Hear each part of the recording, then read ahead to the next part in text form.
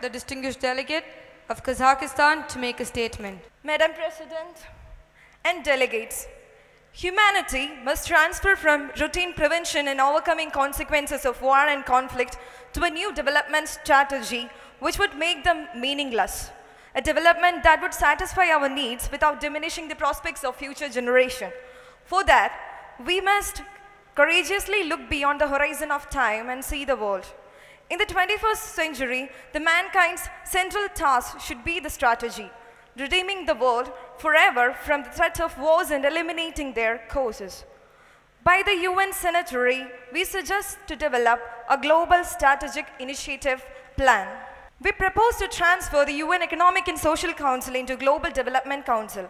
All the heads of UN specialized agencies, including International Monetary Fund, along with participating states elected by the UN General Assembly, could be members of the Council. The Council should be entrusted with the functions of global economic regulator. The global projects realized by the Council could become centers of global economic growth. We call to build a world without nuclear weapons and made such a world the main goal of mankind of 21st century. I propose to adopt the UN Universal Declaration on achieving a world free of nuclear weapons.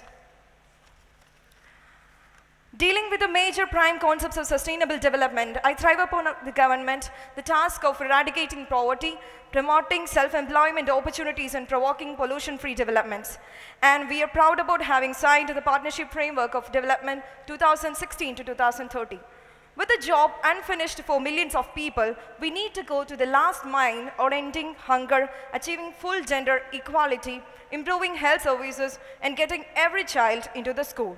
So, let's shift the world onto a sustainable path with 2030, our target date. Thank you.